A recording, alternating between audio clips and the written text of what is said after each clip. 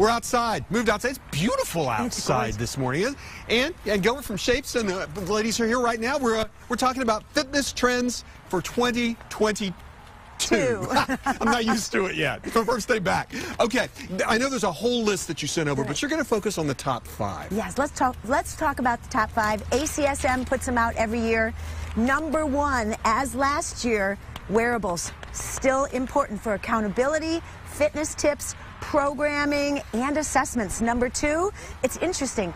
The increase in home gyms, not just home equipment, as in the past couple years.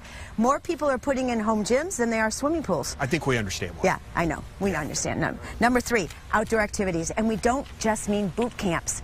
Actual activities like hiking, adventure, trail riding. See Marta? She has a weighted vest, Russell. She can actually add weight. It's a backpack type program. A lot of people will use it and call it rucking, an actual activity outside. Strength training with free weights. Obviously, free weights are easier to find now than heavy barbells. And strength training, unlike cardio, the most popular because of the increase in the ability to really affect the immune system and the metabolism.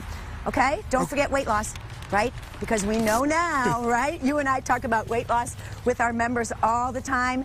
It's important to understand that maintaining a healthy weight decreases your opportunity for disease and or catching a virus. Before we go, I want you, I know you want to talk about fitness trends in our area because you've talked with some folks about this, and what are you hearing? We are. I actually interviewed managers and trainers in the area.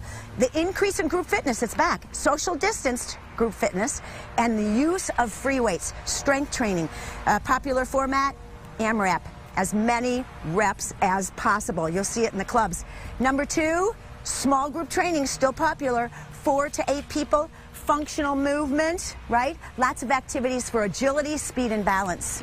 Don't forget, the pools are open, and a lot of people are taking steps to jump back in the pool because of joint concerns and pain-free movement. Yeah. There was the last thing, because I want to get to this before we go.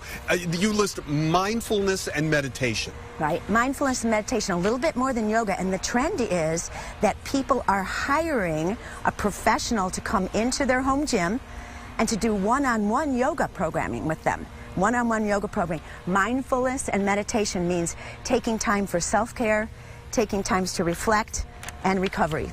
Nice. Yeah. Hey, great job, as always. It's good to see you. Happy New Year. Happy New Year. Happy New Year. You can stand down. And, we love you and we appreciate you very much. Thanks for coming out. Thank you.